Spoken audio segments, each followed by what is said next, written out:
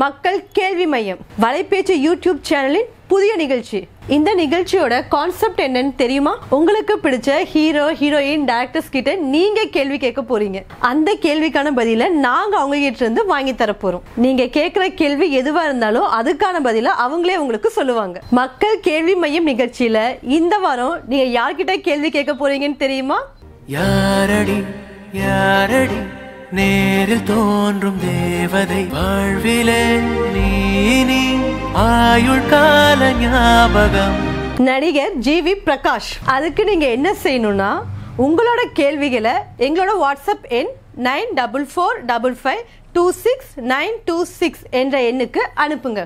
நம்பரை இன்னொரு தடவை சொல்றேன், 9445552696 என்ற எண்ணுக்கு அனுப்புங்க. வணக்கம் நண்பர்களே, இது கேள்வி நீங்க பதில் நாங்க. வாங்க நிகழ்ச்சிகளை போகலாம். சேலத்திலிருந்து ராமநாதன் அடுத்த கேள்வி கேட்டிருக்காரு. ஒரு சிறிய முதலீட்டு படத்தை விநியோக உரிமை பெற அந்த ஏரியாவில் புதிதாக வருபவர்கள் எங்காவது பதிவு செய்து உறுப்பினராக வேண்டுமா, அல்லது நேரடியாக ஏலம் எடுக்கும் முறையா, அல்லது பணம் இருந்தால் சம்பந்தப்பட்ட தயாரிப்பாளரிடம் நேரடியாக வியாபாரம் பேசலாமா, அப்படி பேசினால் உறுப்பினர் அல்லாதவர் என்று தெரிந்து கொண்டு ஏமாற்றி விடுவாரா அப்படின்னு கேட்டிருக்காரு. இல்லை, ஏதோ நிறைய பணம் வச்சுருக்காரு, படம் வாங்கி டிஸ்ட்ரிபியூஷன் பண்ணலாம் அப்படின்னு நினைக்கிறார் போல இருக்குது. அதே சமயம் நிறைய செவிவெளி தகவல்களை தப்பாக யாரோ அவர்கிட்ட சொல்லி வச்சுருக்காங்கன்னு நினைக்கிறேன்.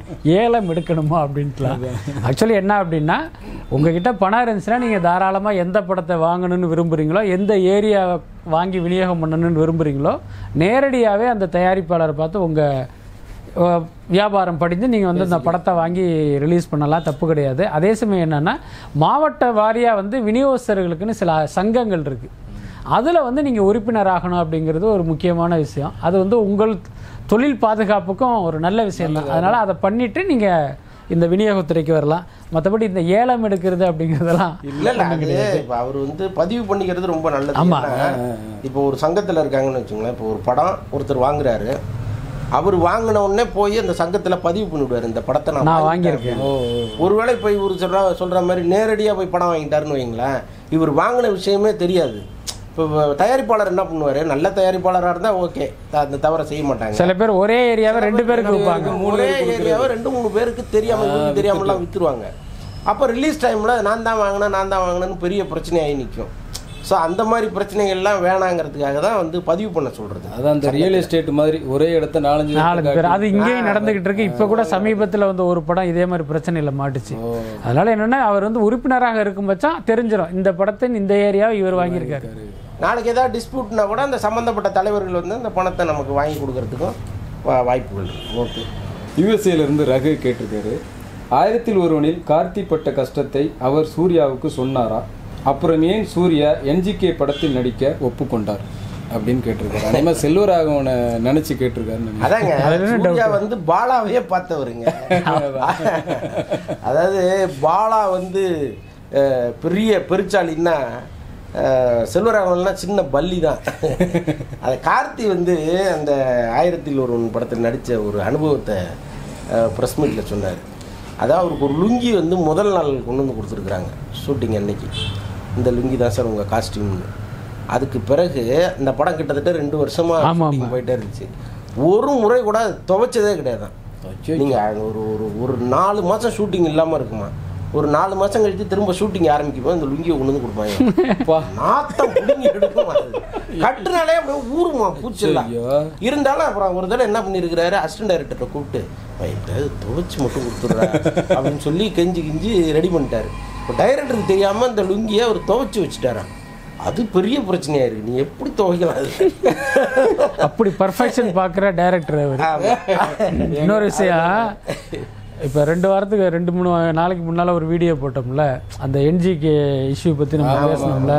பார்த்தா ட்ரீம் வாரியர் கம்பெனிலேருந்தே ஃபோன் போட்டாங்க. என்ன சார் நீங்கள் இந்த மாதிரி சொல்லிட்டீங்களே அப்படின்ட்டு.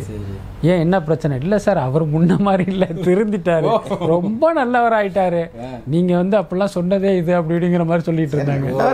நல்லவர் ஆயிட்டாரு, சந்தோஷம் தான். ஆமாம், தயாரிப்பாளருக்கு நல்லது தானே. அதான் சொல்கிறேன். அதனால் அந்த கேள்வி கேட்ட சொல்லிருமா, திருந்திட்டாரா. அடுத்த கேள்வி தேனியிலிருந்து ஜெயக்குமார். இந்திய சினிமாவில் இந்தி நடிகர்களின் ஆதிக்கத்தில் இருக்கும்போது ரஜினி, கமல் என்ற தமிழ் நடிகர்களை பார்த்து வியந்த காலம் உண்டு. அவர்களைப் போல் அதற்கு அடுத்து வந்த நடிகர்களை இந்த அளவில் யாரும் வியந்து பார்க்கவில்லையே, ஏன்? இல்லை, என்ன கேட்குறாங்க இப்போ? இவங்க 2 பேரும் ஹிந்திக்கு போனதை வச்சு கேட்குறாங்களா, இல்லை இங்கே இருக்கிற 2 பேரும் அங்கேருந்து வியந்து பார்த்தாங்கன்னு சொல்கிறாங்களா? அது பாலிவுட்டில் வந்து இந்தி நடிகர்களை வியந்து பார்க்குற மாதிரி அதே லெவல் வியப்பு வந்து இங்கே ரஜினி, கமலுக்கு இருந்தது. பட் அந்த லெவல் வந்து அதுக்கு அடுத்த வந்த ஹீரோக்கள் யாருமே அப்படி சொல்ல முடியாது. நடிகர்களை வியக்க வச்சிருக்கிறாரு சிவாஜி பார்த்துருக்காரு. இவங்க சொல்ற மாதிரி ரஜினி, கமலை வந்து பாலிவுட் ஆர்டிஸ்ட்லாம் வியந்து பார்த்துருக்காங்க. ஸோ இப்போ இருக்கிற நடிகர்கள் வியந்து பார்க்கல, நம்ம எப்படி முடியும்? நான் ஒரு உதாரணம் சொல்றேன். தனுஷ் எடுத்துங்க. ஆமா, 3 படத்துல வைதிஸ் கொலவெறி, அப்போ வந்து மன்மோகன் சிங் பிரதமராக இருந்தார். அவரே வந்து அந்த பாட்டை கேட்டுட்டு பாராட்டினாரு. அது மூலமாக தான் இவர் வந்து ஹாலிவுட் படங்கள்லே நடிக்க போனாரு. அதுக்கப்புறம் வந்து அமிதாப் வந்து இவரை பாராட்டி அதுக்கப்புறம் தான் அவர் கூட இந்த ஷமிதாப்லாம் நடிச்சாங்க. அதெல்லாம இப்போ விஜய், அஜித்தையும் வந்து ரசிக்கிற கூட்டம்லாம் இருக்குல்ல பாலிவுட்ல, அதனால நம்ம இல்லைன்னு சொல்ல முடியாது. அடுத்த கேள்வி வந்து வேலூர்ல இருந்து ராகுல். டைரக்டர் ஹரி ஏன் அவருடைய மச்சான் அருண் விஜய்க்கு வாய்ப்பு கொடுப்பதில்லை அப்படின்னு கேட்டிருக்காரு. அதாவது இல்லை, அவர் கொடுக்க நினைச்சா கூட அந்த வியாபாரம்ங்கிறது தடுத்துரும். இப்போ ஹரிக்குன்னு வந்து ஒரு பெரிய வியாபாரம் இருக்கும். இப்போ ஹரி படங்களுக்கு இன்வெஸ்ட் பண்ணுற தொகை இருக்குல்ல, அது அருண் விஜய் படத்துக்கு இன்வெஸ்ட் பண்ண முடியாது கண்டிப்பாக. ஏன்னா அருண் விஜய்க்குன்னு ஒரு வியாபாரம் இருக்குது, ஹரிக்குன்னு ஒரு வியாபாரம் இருக்குது. ஹரி வந்து விக்ரமோட சேரும்போது ஒரு பெரிய வியாபாரம் இருக்கும். அதுவே அருண் விஜயோட சேரும்போது சின்னதாக சுருங்கிடும். அப்போ படத்தோட பட்ஜெட்டையும் குறைக்க வேண்டியதாக இருக்கும், ஹரியோடைய சம்பளமும் குறையும். புரியுதா உங்களுக்கு? அதனால் ஹரி அளவுக்கு ஒரு படத்தை, ஹரி படங்களுக்கான பிரம்மாண்டத்தை கொடுக்கணும்னா அவர் அதே வேல்யூ உள்ள இன்னொரு ஹீரோவை தான் நாடணும். அதனால இன்னும் காலப்போக்கில் வேணும்னா அருண் விஜய் வளர்ந்த பிறகு ஹரி வந்து அவரை வச்சு படம். அருண் விஜய் வளரணும், இல்லை ஹரியோட மார்க்கெட்டு குறையணும். ஏன் வளரணும் குறையதை பற்றி எது பேசணும்? அருண் விஜய் பாவம்ல வரணுங்க, அதான் சொல்கிறேன். நெய்வேலியிலேருந்து ஆனந்தகுமார். எந்த வியாபாரத்திலும் லாபமும் வரும், நஷ்டமும் வரும். ஆனால் ஒரு படம் தோல்வி அடைந்தால் நஷ்டத்தை கேட்டு தயாரிப்பாளருக்கு நெருக்கடி தரும் விநியோகஸ்தர்கள் படம் வெற்றி பெற்றால் அதில் தயாரிப்பாளருக்கு பங்கு தருவதில்லையே, இது நியாயமா அப்படின்னு கேட்டிருக்காரு. நியாயமே இல்லை. அதை தான் பல சந்தர்ப்பங்களில் நம்ம தொடர்ந்து சொல்லிக்கிட்டே இருக்கோம். ஆனால் சினிமாவில் வந்து நியாயம் இல்லாத பல விஷயங்கள் தொடர்ந்து நடந்துக்கிட்டே இருக்குது. இப்போ உதாரணத்துக்கு உலக அளவில் பார்த்தா தொழிலாளர்கள் இருக்காங்கல்ல, அவங்க வந்து உண்மையிலேயே வந்து ஒரு பரிதாபத்துக்குரியவங்க. முதலாளிகள் வந்து அவங்க தலையில் சவாரி பண்ணுறாங்க அப்படிங்கிறது தான் ஒட்டுமொத்த பார்வை. சினிமாவில் பார்த்தீங்கன்னா தொழிலாளர்கள் வந்து முதலாளிகள் மேலே உட்காந்துருப்பாங்க இங்கே. ஸோ இந்த மாதிரி சினிமாவில் வந்து நியாயமற்ற பல விஷயங்கள் நடந்துகிட்டு இருக்குல்ல, அதில் இதுவும் ஒன்று. அவங்க 2 பேருக்கு தான் பர்சனல் எக்ஸ்பீரியன்ஸ் இருக்குமா? சென்னை வில்லிவாக்கத்திலிருந்து அரவிந்தன். ஏ.ஆர் முருகதாஸ் சூர்யா கூட்டணி ஏன் மீண்டும் இணையவில்லை? அவர்களுக்குள் ஏதாவது பிரச்சனையா அப்படின்னு கேட்டிருக்காரு. 7ஆம் அறிவு வந்து கமர்ஷியலாகவே வந்து நஷ்டம். அதனால் வந்து வெற்றி கூட்டணி தான் மீண்டும் இணையணும்னு எல்லாரும் ஆசைப்படுவாங்க. அதனால் சூர்யா ஒரு வேளை அதனால் யோசிச்சிருக்கேன். பன்ரூட்டிலேருந்து துல்ஹஜ்னூர். சினிமாக்காரங்களுக்கு பொண்ணு கொடுக்க மாட்டேன்னு சொல்கிறாங்களே, அதுக்கு என்ன காரணம் அப்படின்னு கேட்டிருக்காரு. எங்கே சொல்கிறாங்கன்னு தெரியல, ஆனால் அப்படியெல்லாம் ஒரு காலம் இருந்தது. சினிமாக்காரங்களுக்குன்னா ஒரு மாதிரியான ஆட்களாக இருப்பாங்க. அவங்களுக்கு வந்து பொண்ணு கொடுத்தோம்னா நம்ம பொண்ணுடைய எதிர்காலம் என்ன ஆகுமோ அப்படின்லாம் பயந்த காலம் உண்டு. இப்போ எல்லாம் அப்படி கிடையாது. சினிமாக்காரங்களுக்கு பொண்ணு கொடுக்கறதுக்கு எல்லாருமே தயாராக தான். நிரந்தர தொழில் இல்லைல்ல, அல்ல அது ஒரு காரணம். இன்னொரு மெயினான காரணம் என்ன அப்படின்னா, இப்போ பெண்கள் அவங்களோட புலங்குற ஒரு தொழில் அப்படிங்கிறதுனால இப்போ அந்த மாதிரியான ஒரு தவறான எண்ணமும் இருந்தது ஒரு காலத்தில். மற்ற துறையெல்லாம் பெண்கள் வேலை பார்க்கலையா? கேள்வி தானே நீ கேட்கணும். என்னன்னு கேட்குறேன். வாடகைக்கு வீடு கொடுக்க மாட்டாங்க, என்ன பண்ணுவீங்கன்னு கேட்பாங்க. இன்னொன்று இங்கே என்னென்னா ஒரு படம் ஷூட்டிங் நடக்குதுன்னு வச்சுக்க, ஒரு 3 மாதம் வந்து இவங்க செழிப்பாக இருப்பாங்க. அதுக்கப்புறம் அடுத்த படம் வாய்ப்பு கிடைக்கிறதுக்கு இடைப்பட்ட நேரத்தில் வந்து இவங்களுக்கு வந்து ஒரு வருமானத்தில் ஒரு பெரிய தொய்வு இருக்கும்.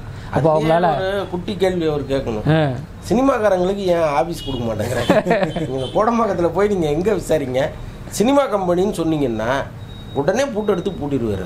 ஐயோ தயவுசெய்து உள்ளே வராதிங்க, அப்படியே வெளியில் போங்க. அவ்வளோ எக்ஸ்பீரியன்ஸ் இருக்குது இந்த ஏரியாவில். சென்னையிலேருந்து கணேஷ். சீமராஜா படத்தின் ட்ரெய்லரை பார்த்த பின்பு படத்தை பற்றிய உங்களின் எதிர்பார்ப்பு என்ன? சிவகார்த்திகேயன் பொன்ராம் கூட்டணியின் முந்தைய படங்கள் போல இந்த படமும் வெற்றி பெறுமா அப்படின்னு கேட்டிருக்காரு. நிச்சயமாக வெற்றி பெறும் அப்படின்னு தான் நாங்கள் நம்ம ட்ரெய்லர் பார்த்தேன், செம்மையாக இருக்குது. ஆமாம், அதில் இன்னொன்று என்னென்னா, ஏன் நம்ம அவ்வளோ உறுதியாக சொல்கிறோம்னா, அவங்க சிவகார்த்திகேயன் அந்த ஆர்டி ராஜா குரூப் எப்போவுமே என்ன பண்ணுவாங்கன்னா முன் தயாரிப்பு பணிகளுக்கு நிறையா நாட்கள் செலவு பண்ணுவாங்க. Pre production. ஆமாம், அவசரமாக போய் ஒரு ஷூட்டிங்கில் போய் நிற்கிறது இல்லை அவங்க. எனக்கு தெரிஞ்சு வந்து 2 வருஷமாலாம் டைரக்டர் கமிட் பண்ணி அவருக்கு சம்பளம் கொடுத்து மாதம் அவருக்கு காரு எல்லாமே ப்ரொவைட் பண்ணி அவங்க ஆஃபீஸில் இருக்காங்க. என்னென்னா அவங்களுடைய வேலை என்னென்னா அந்த அவங்களுடைய அசிஸ்டன்ட் டைரக்டரோட உட்காந்து அழகாக கதை பண்ணுறது தான். அப்போ நூற்றுக்கணக்கான சீன்களை அவங்க ரெடி பண்ணி அதில் அவங்க கிறிஸ்பாக வந்து அப்புறம்தான் வந்து ஃபைனல் பண்ணி போகிறாங்க. அப்போ அதுக்காக வந்து அவ்வளோ கவனமாக இருக்கிறவங்க நிச்சயமாக ஒரு வெற்றி படத்தை தான் கொடுப்பாங்க. ஓகே. கோவிலிருந்து அரவிந்த். இயக்குனர் செல்வராகவன் 1000ல் ஒருவன் படத்தின் 2ஆம் பாகத்தை முதல் பாகம் எடுக்கும் முன்பே எழுதி முடித்து விட்டதாக கூறியிருந்தார். ஆனால் ஏன் இன்னும் அந்த 2ஆம் பாகத்தை தொடங்கவில்லை? ஏதாவது பிரச்சனையா? அந்த படம் எடுப்பதற்கான வாய்ப்பு இருக்கிறதா அப்படின்னு கேட்டார். அதான் எல்லாத்துக்கும் அடிப்படையான காரணம் வந்து ஒரு படத்தினுடைய வெற்றி தான். 1000ல் ஒருவன் வந்து கமர்ஷியலாக வெற்றி அடைஞ்சிருந்துச்சுன்னா அடுத்த மாதமே பார்ட் 2 அவங்க ஆரம்பிச்சிருப்பாங்க. ஆரம்பிக்கலை. அதுக்கப்புறம் அவர் பல படங்கள் பண்ணார். அப்போ கூட அந்த படத்தை வந்து அவர் மறுபடியும் தொடங்கவே இல்லை. என்ன காரணம்னா அந்த படம் கமர்ஷியலாக சரியாக போகலை. அதுதான் விஷயம். அதுக்கு மேலே ஒன்றும் சொல்கிறது ஆரம்பிப்பாரா இல்லையா செகண்ட் பார்ட்? அது அவருக்கு தானே அவரோட மேனேஜர் மாதிரி. லோகநாதன் மதுரையிலிருந்து. கவுண்டமணி நடித்த 49O, எனக்கு வேறெங்கும் கிளைகள் கிடையாது ஆகிய படங்கள் வெற்றி படங்களா? மேலும் அவர் ஏன் தொடர்ந்து சினிமாவில் நடிக்கவில்லை அப்படின்னு கேட்டிருக்காரு. 2மே தோல்வி படங்கள் தான், வெற்றி படம்னு சொல்ல முடியாது. 2 தோல்வி படம் தான். இன்னொன்று அவருக்கு வந்து வயசாயிடுச்சு கவுண்டமணிக்கு. இன்னொன்று அவர் டைப் ஆஃப் காமெடி வந்து இப்போ ஒர்க் அவுட் ஆகிறது இல்லை. அதனால் யாரும் அவரை நாடுறதும் இல்லை. இன்னொன்று அவர் வந்து அவருடைய மார்க்கெட் லெவல் என்னன்னே தெரியாமல் ஒரு சம்பளம் கேட்டுட்டு இருக்காரு. இப்போயும் யாராவது 1-2 பேர் அவர்கிட்ட போனீங்கன்னா அவர் கேட்குற சம்பளம் இன்றைக்கி சந்தானம் ஒரு நாளைக்கு வாங்குகிற சம்பளத்தை விட அதிகமாக இருக்குது. ஸோ அதனால் வந்து பாதி பேர் பயந்துட்டு போகிறதில்ல. அதான் காரணம். இன்னொன்று இன்றைக்கி இருக்கிற அவருடைய தோற்றம் வந்து உங்களுக்கு சிரிக்க வைக்கிற மாதிரியோ ரசிக்க வைக்கிற மாதிரியோ கிடையாது இல்லை. ஸோ அவர்களுடைய ஓய்வுங்கிறது காலத்தின் கட்டாயம். யுஎஸ்ஏலேருந்து ரகு. நான் இயக்குனர் சுசீந்திரனின் தீவிர ரசிகன். அவர் விஜயை வைத்து படம் இயக்குவாரா மாட்டாரா அப்படின்னு கேட்டிருக்காரு. இதுக்கான பதில் வந்து சுசீந்திரனும் விஜய் தான் சொல்லணும். இருந்தாலும் ஒரு தகவல்களை சொல்லிடலாம். சமீபத்தில் இந்த ஜீனியஸ்னு ஒரு படம் அவர் டைரக்ட் பண்ணிகிட்ருக்காரு. அதனுடைய ப்ரெஸ் மீட்டில் கூட அவர் சொன்னார், இந்த கதையே வந்து விஜய்க்காக நான் ரெடி பண்ண கதை தான் அப்படின்ட்டு. அதை வந்து இப்போ வேற ஒரு ஆர்டிஸ்ட்டை வச்சு எடுத்துக்கிட்டு இருக்காரு, புதுமுகத்தை வச்சு. ஒரு விஜய்க்காக பண்ண கதையை வந்து ஒரு புதுமுகத்தை வச்சு எடுக்கிறாரு அப்படின்லாம் ஆச்சரியமாக இருக்கும். அப்போ அதுக்கு முன்ன ஒரு சந்தர்ப்பத்தில் அவர் சொன்னார் என்னென்னா, நான் இவ்வளவு படங்கள் பண்ணியிருக்கேன், இத்தனை வெற்றி படங்கள்லாம் கொடுத்துருக்கேன், ஆனால் என்னால் வந்து ஒரு அஜித் விஜயை வந்து நெருங்கி அவங்கக்கிட்ட என்னால் வந்து கதை சொல்ல முடியல அப்படிங்கிற மாதிரி அவர் வருத்தப்பட்டார். என்ன அப்படின்னா, இப்போ வந்து எப்பயுமே ஒரு ஹீரோக்களை சுற்றி ஒரு பெரிய மாய திரை இருக்குது. அதை வந்து எல்லாராலையும் உடைச்சிட்டு போக முடியல. அதான் துரதிர்ஷ்டமான உண்மை. அது சரி, சீக்கிரம் ஒரு ஆசை நிறைவேறட்டும். இதுவும் யூஎஸ்ஏலேருந்து வினோத். விஜய் ஆண்டனியின் அடுத்த படம் என்ன, அது எப்போது ரிலீஸ் ஆகும் அப்படின்னு கேட்டிருக்காரு. அனிமா இவரும் விஜய் ஆண்டனியோட ரசிகராக இருப்பாங்க. அதான் திமிரு பிடிச்சவன்னு ஒரு படத்தில் நடிச்சிட்டு இருக்கிறாரு விஜய் ஆண்டனி. கணேஷா அப்படின்னு ஒருத்தர் இயக்கிட்டு இருக்காரு. அதுக்கப்புறம் வந்து கொலகாரன்னு ஒரு படத்தில் நடிச்சிட்டு இருக்காரு. ஸோ இந்த மாதிரி அற்புதமான தலைப்புகள் தொடர்ந்து நிறைய படங்கள் நடிச்சிட்டு இருக்காரு. அவருக்கு மட்டும் தலைப்பு எங்கேருந்து பிடிச்சிருக்காரு. அதனால் நீங்கள் சலிக்க அவர் படங்களை பார்க்கலாம். வந்துகிட்டே இருப்பார். நன்றி நண்பர்களே. கேள்வி நீங்கள் பதில் நாங்கள் நிகழ்ச்சி இதோடு நிறைவடையுது. வழக்கம் போல் உங்கள் கேள்விகளை அனுப்புங்க. இது நான் வழக்கமாக சொல்கிறது, கேள்வியெல்லாம் அனுப்ப சொல்கிறீங்க, ஆனால் பதில் தான் 1 மாதம் கழிச்சு 2 மாதம் அவ்வளோ மரியாதையாக வேறு போடுறாங்களே. நான் கேட்க கமெண்ட் எங்கடா நான் கேட்ட கேள்விக்கு பதிலே அந்த ரேஞ்சில் இருக்குது. இல்லை ஒருத்தர் போட்டிருக்காரு, நீங்கள் கேள்விக்கு பதில் சொல்லுங்கிறது கூட பரவாயில்ல, ஆனால் நான் வாட்ஸ்அப்பில் அனுப்புனதை நீங்கள் பார்க்கக்கூட இல்லையே அப்படின்னு. அப்படியெல்லாம் இருக்கக்கூடாது. இடையில ஒரு 2 வாரம் சூனியம் பிடிச்சிருக்கு. அப்போ அவர் பார்க்கவே இல்லை எதையுமே.